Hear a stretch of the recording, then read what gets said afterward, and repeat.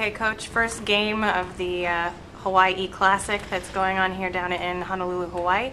Talk a little bit about our first opponent in UC Davis. Sure. UC Davis is very good. They're the reigning Big Sky champions. Went to the NCAA tournament last year.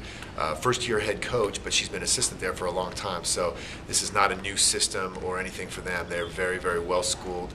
Anybody who's a fan of our men's team will recognize the Princeton offense. They run it very, very well. Their backdoor cuts, their three-point shooting are excellent.